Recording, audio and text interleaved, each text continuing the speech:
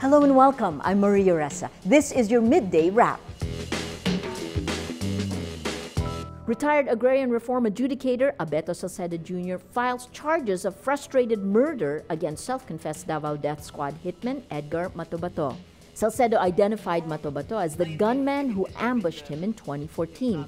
He recognized Matobato after he stood as witness in a Senate hearing on extrajudicial killings. Salcedo hints the motive could be a land dispute. Sources in Davao del Sur say an official at the time pressured Salcedo to reverse a ruling on a large tract of land being eyed for foreign investments. The Digos City Prosecutor's Office says it will take 60 days to evaluate the case.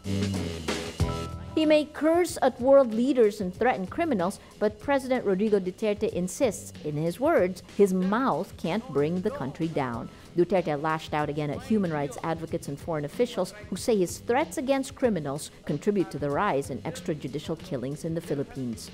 Do not keep on complaining about my mouth, because my mouth is not the problem.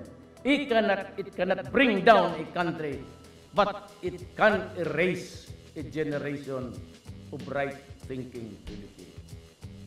Ang issue dito hindi yung bunganga.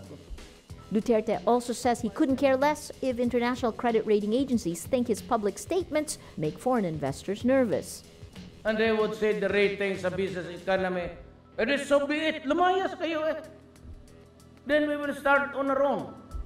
I can go to China, I can go to Russia, I had to talk with them, they are waiting for me, so what the hell? Duterte's tirade comes after credit rating agency Standard & Poor's maintained its stable outlook for the Philippine economy, but said Duterte's public pronouncements caused stability, quote, to be diminished somewhat.